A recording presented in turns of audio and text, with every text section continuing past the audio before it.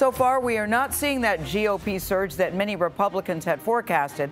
With 5 races still to call, it's unclear who will control the Senate. You've got Nevada, Arizona, Wisconsin, Georgia, and Alaska still do not have a winner at this hour.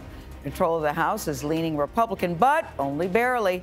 Democrats overall are doing much better than expected. Our chief election and campaign correspondent, that's Robert Costa, is following all of this. Bob, good morning to you. Politics never gets old, does it? It does not, Gayle. Good morning. This was not the night most Republicans expected. Their hope for big red wave, that never materialized. The GOP may yet win control of the House, but the Senate still up for grabs after several key races went blue.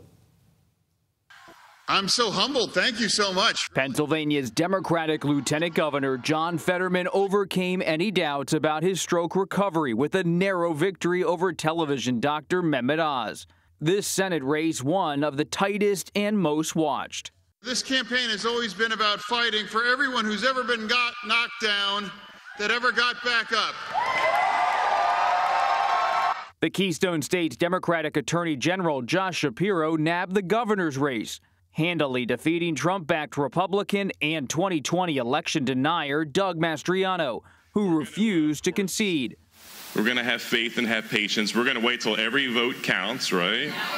When they're finished counting the votes from today's election, that we're going to have received more votes than my opponent. We know that.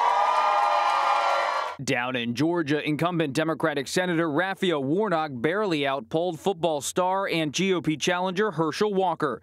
And because neither is above 50%, Georgia law mandates a runoff, which is now expected for December 6th. We're in a fight, are we not? We're in a fight.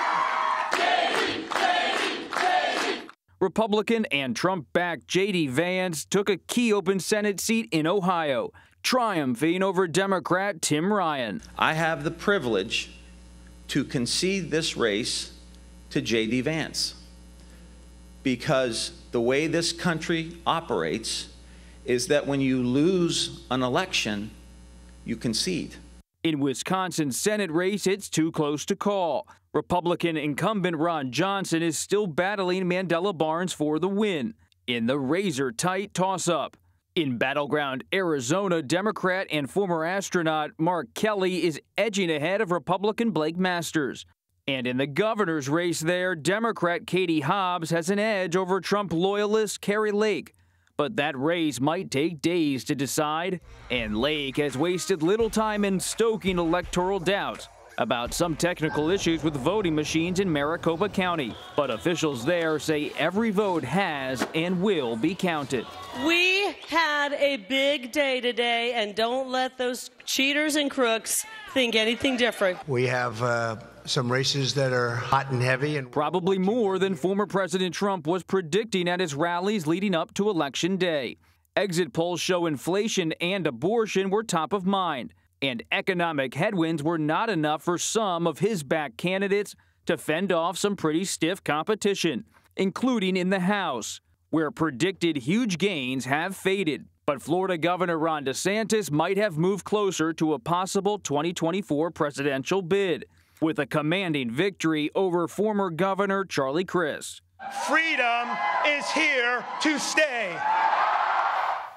Also in the Sunshine State, Republican Senator Marco Rubio picked up a double-digit win over Representative Val Demings. And in Nevada, it's still a toss-up, but currently the results show incumbent Democrat Catherine Cortez Masto trailing Republican Adam Laxalt.